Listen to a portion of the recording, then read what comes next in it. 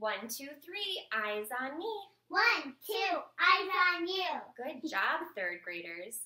Now, normally, the mini lesson is the part where you come sit on the carpet and you sit crisscross applesauce with your hands in your lap and you listen to the teacher give instruction. Right, girls? Yes. All right. Now, mini lessons are going to look a little bit different during distance learning. We are going to model for you how mini lessons will look during distance learning. First, find a quiet spot to focus.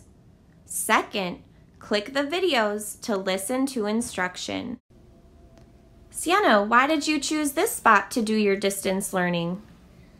Because my sister is working in the other room and I want to stay focused. All right, nice job. Good luck doing your lesson. Kira, what are you doing? I found a quiet spot to do my learning. Our reading objective for today is I can find a spot to focus.